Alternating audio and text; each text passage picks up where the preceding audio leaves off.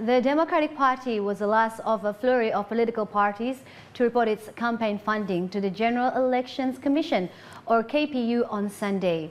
So far, Gerindra, the Great Indonesia Movement Party, has the largest funding. The Golkar Party, the People's Conscience Party, or Hanura, and the Democratic Party reported their campaign funding, while Gerindra, the National Mandate Party, or PAN, and the United Development Party, or PPP, submitted theirs earlier in the day.